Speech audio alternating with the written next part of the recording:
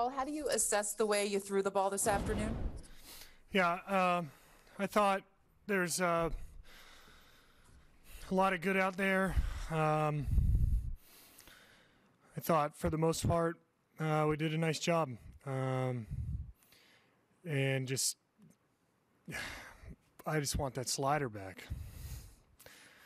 It seemed like there was a lot of frustration when you left. Was it simply just not executing? Yeah, I mean, it was just it was a bad pitch, and then got into the hole against Vladdy, who worked it well, and last fastball was not totally, competitive, and I didn't really even pressure a take on him. So, I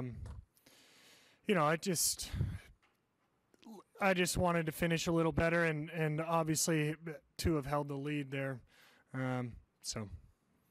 Aaron Boone mentioned you going to your changeup at times. How much did that pitch help you in the middle innings there?